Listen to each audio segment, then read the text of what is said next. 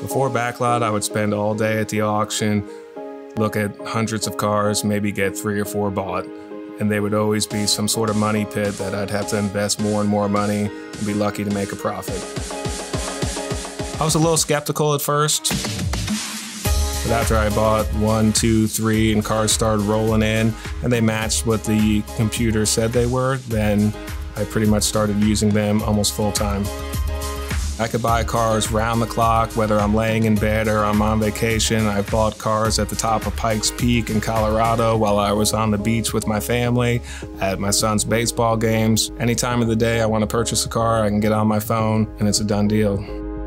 I was on I-29 headed up to my mother-in-law's house and I got a ping on my phone that said the seller had counted you at this price, and I happened to be driving and I told my wife, "What did that say?" Get on that and click buy now. And it was sort of like a game to get on there as fast as you can and steal that car from somebody else who happened to be the high bidder, but I could swoop in there. Us being located centrally in the Midwest, we use a ton of salt on our roads. The ability of BacklotCars to buy from regions that do not have salt on their roads, such as Texas and Arizona, New Mexico, Florida, it really helps us to get quality cars that aren't giant rust buckets. Give it a shot. Get online, you'll see it's a lot easier and user-friendly, and you'll save you countless hours of going to the auctions.